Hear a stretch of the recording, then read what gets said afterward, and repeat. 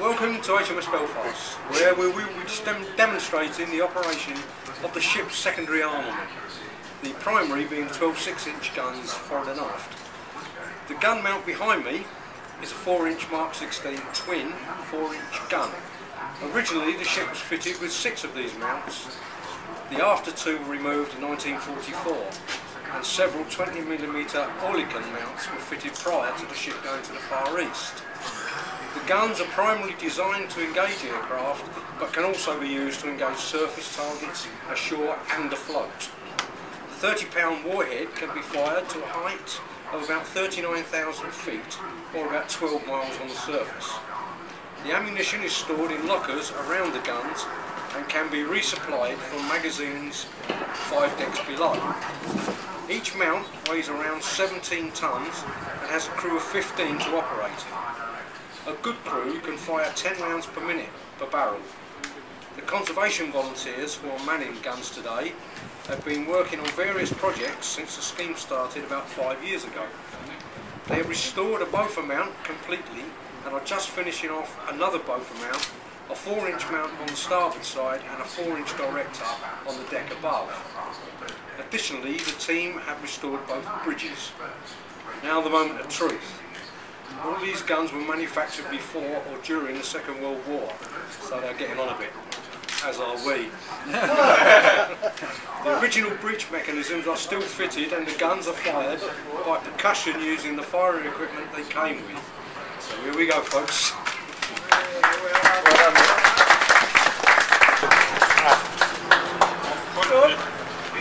Is it forwards or backwards? It's either way.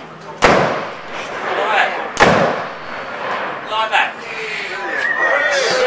He's getting 4 apart.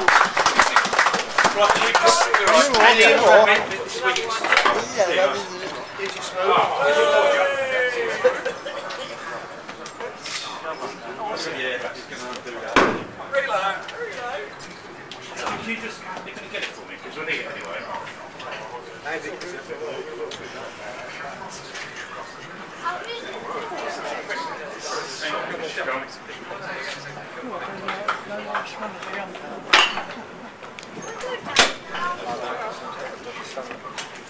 Ready to fire.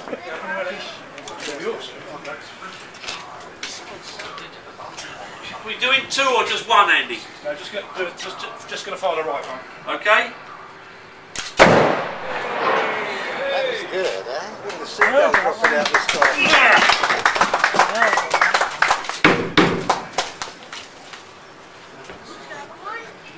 What are we doing now? One more? No, that's it. Oh. Got one more. One more.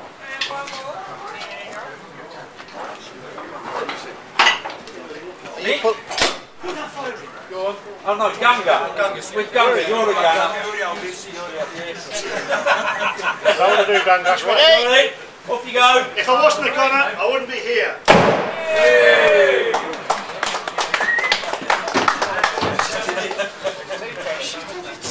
Yeah.